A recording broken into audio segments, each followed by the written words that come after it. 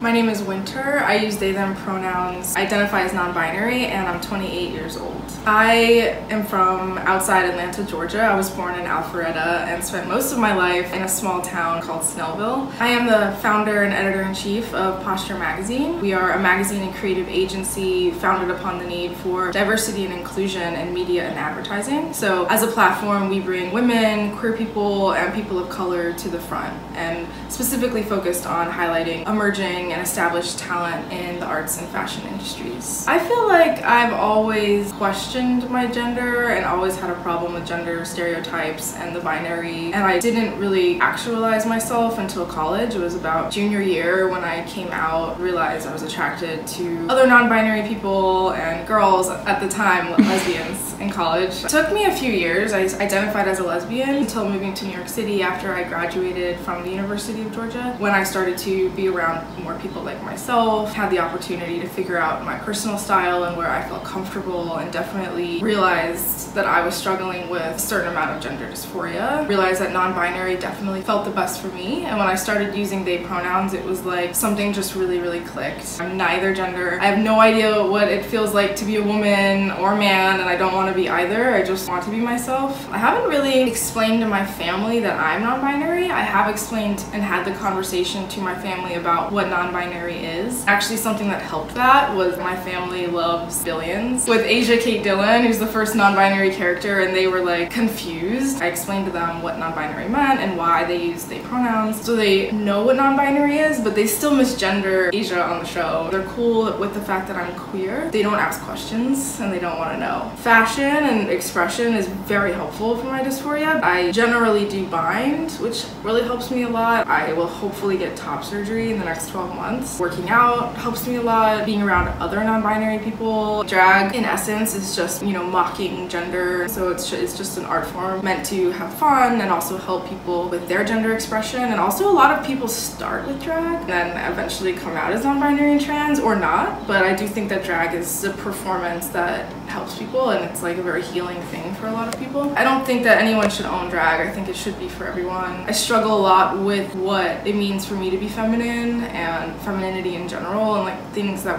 I felt really pushed on me. So seeing drag and feminine mockery is just like very complicated for me personally. So it's not I don't go to it as any form of release for my mental health. There aren't a lot of spaces in New York City that are ongoing safe spaces. For me, like, it's always parties and they rotate venues. So there are a lot of amazing DJs and performers who put on great parties. That's how New York, and I feel like a lot of cities are, especially for AFAB people. There just aren't that many spaces. I feel like this one's always hard for me because you want to say like just be yourself and just do it, but obviously comes with a lot of risk. So it's hard for people with a form of privilege to be like, just dress how you want and do what you want, because that could be a life or death situation. But if you are able to explore, I think that's what it is. It's just finding community, and even an online community of people to talk to. You think you're alone, but you're not. There's millions of people like you, and I found that really comforting when I moved to the city, especially if you live in the Midwest and you have no one. Like, online can be an incredible resource. Natural evolution, like I did and like a lot of people do, is you go to extremes. You're like, I'm gay now, so I'm gonna dress like super